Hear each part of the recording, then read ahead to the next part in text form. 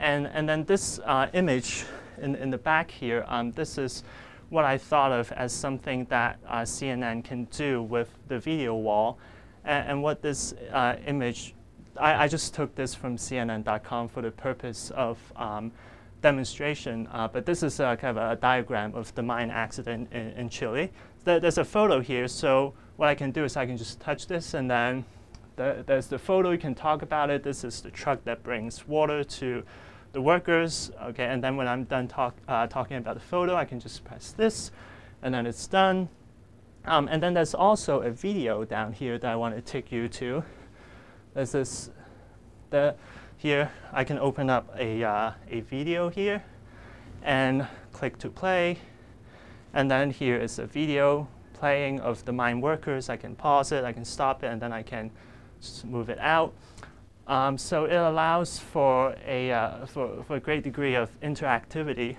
And then what I have over here on the side is a map of Chile showing the site of the accident. So I'm just going to bring this up a little bit larger. I'm going to show the location of where the accident took place, and then I'm just gonna shrink it down here again. And so I think it allows for very engaging storytelling, and also to explain graphs and diagrams in pretty great detail.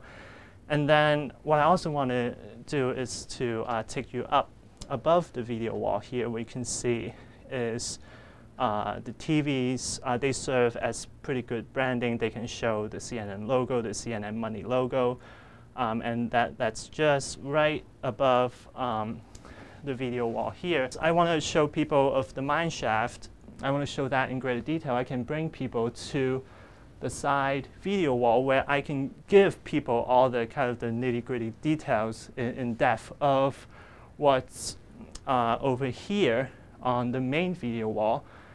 As well. And then what I'm going to do next is I'm going to get behind the crane so that I can show you kind of what are the possibilities in terms of what the crane can do. So what I'm going to do is I'm just going to pull the crane up, and then in a higher position you can see the TVs above the video wall. And one thing that I thought that we could do to start a video is to start it in this position, and then what I can do with the crane is I can just go right, and then I can go right to the smaller video wall here, and then the person on camera can start talking, you know, with the smaller video wall, and then we can move into the main video wall.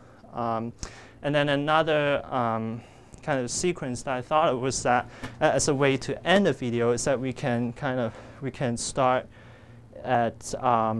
we can end at this small video wall here, and then when the person is finished with the video, what I can do is that I can zoom out and I can pull up, and that will give a sort of overall view of the studio. And then this could also be a way to start a video. I can start from this position